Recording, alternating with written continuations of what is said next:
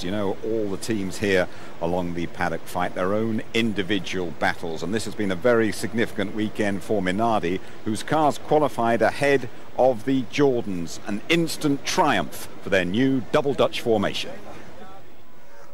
Robert Doornbos has fitted pretty comfortably into Patrick Friesacher's seat at Minardi. The Dutchman, formerly third driver at Jordan, didn't even start racing until he was 17.